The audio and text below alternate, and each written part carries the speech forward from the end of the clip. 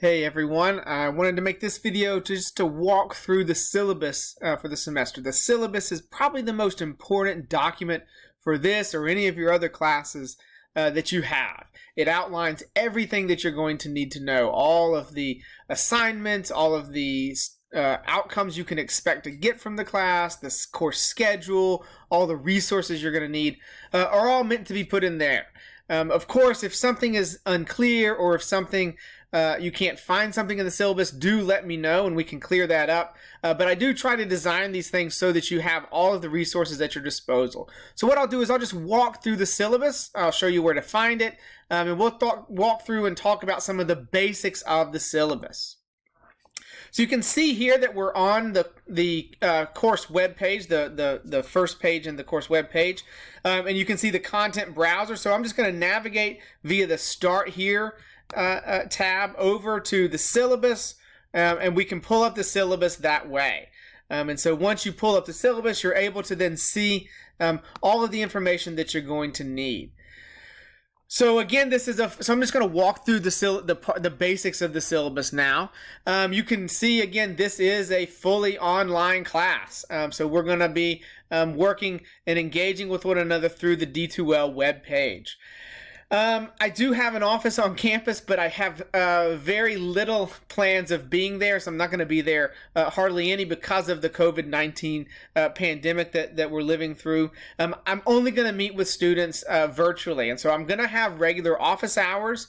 They're just going to be virtual office hours, and you'll get more information about that as well. So you can see here all of the basics of how to contact me. Again, because this is an online class, especially contacting me through my email is going to be the best way to do that. So let's take a scroll on down. You can get a basic feel for the course just by reading over sort of how I lay out the course and talk about it. What are you going to get out of the course? Let's think about some of those learning objectives. What can you walk away with this course with? Now, I've listed out 4 different ones. At the core of all of them really is for you to develop your sociological imagination. We'll talk more about what that sociological imagination is, but really I want you just to get to develop your understanding of how the social world around us affects and impacts our daily lives. So that's really the core thing you want to walk away with this class having, and the thing that we're going to spend all of our time focused on, so that by the end of the semester you have developed your own sociological imagination and you can see how those social forces outside of us affect our lives. You can see we have, again, this online textbook, so you're not going to have to go to the store and buy a textbook. We have an online textbook that we're going to be using called Sociology Experiment. I've put the URL right there, so you can click on it there. You also see in the Start Here page that I've got a link to the textbook there. You'll also note that for every single module, I've got the readings listed, including a link to the readings for the Sociology Experiment. Now, what you're going to want to do is you're going to want to go and register now for that website. Once you've registered as a student, you'll have the capacity to then purchase for $1 per chapter the chapters that you're going to need. So you can purchase them all at once that you're going to need, or you can purchase them as you go.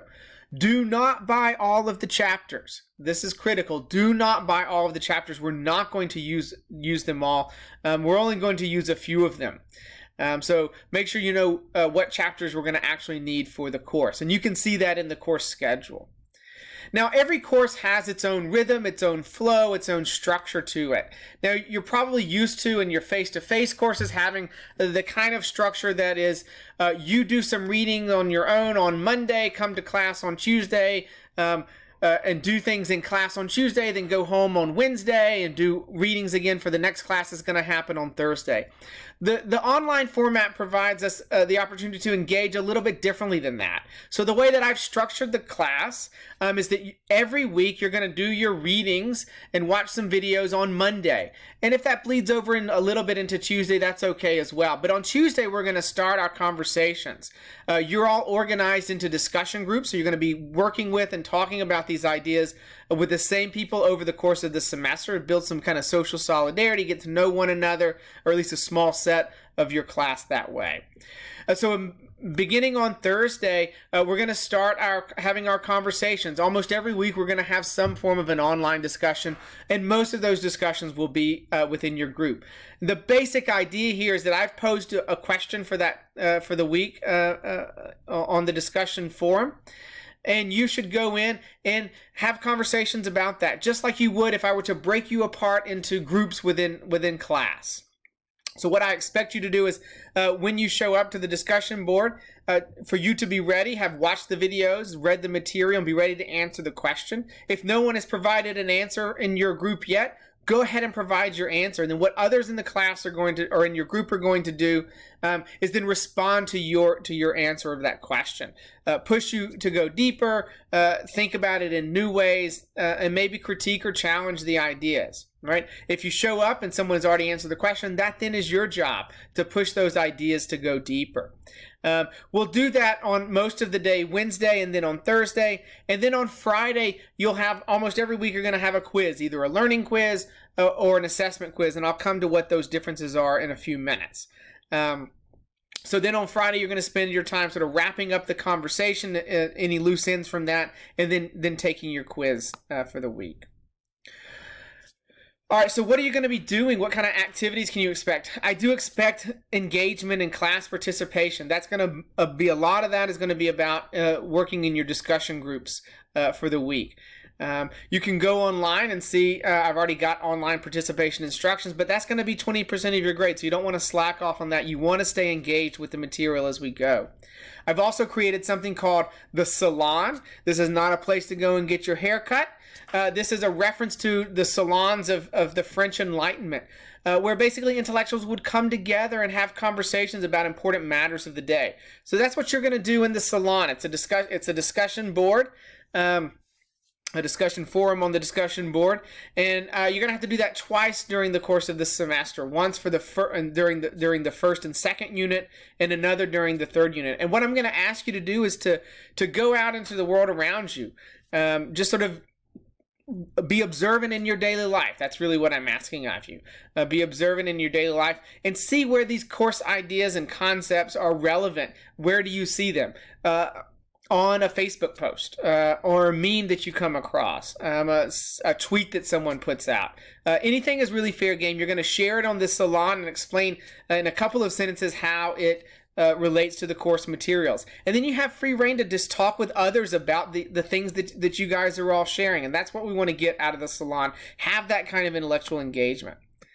You're going to have two types of quizzes over the course of the semester: learning quizzes and assessment quizzes. For the learning quizzes, these are basically quizzes that you can take over and over and over. They're short. They're going to be 2 to 5 questions at most about specific ideas for that particular week that you've read and we've talked about. Right? It's going to make sure, it's going to kind of act as a check to make sure that you understand and know what you do know and what you don't know. You can take them as many times as you like, and I will take the highest grade that is recorded for that.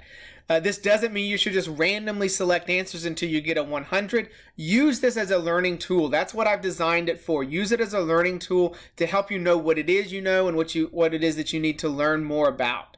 And then we're going to have a set of assessment quizzes as well.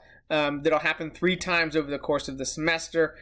These are ways for you to show me that you've been really gaining some knowledge and understanding of the course material.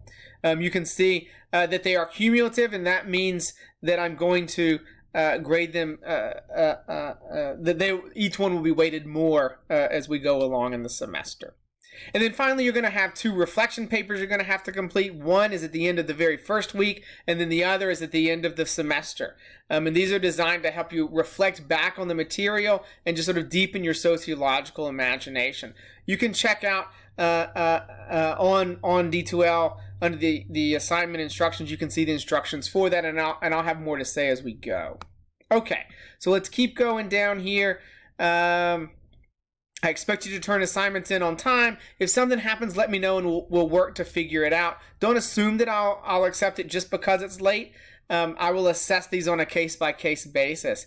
But I also don't want you to sort of stress yourself out and just not turn something in because you're going to turn it in a little bit late. We'll work together to make sure that you get the things in that need to be in.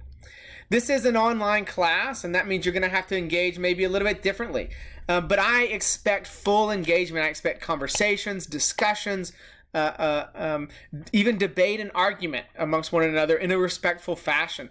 So I built the whole course to allow us to do that.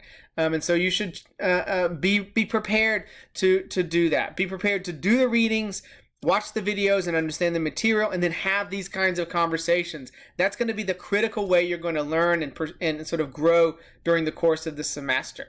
So you can see that in the course expectations, that's what I'm asking you to do. Do the readings, participate in the discussions and activities, and be respectful of one another as we go.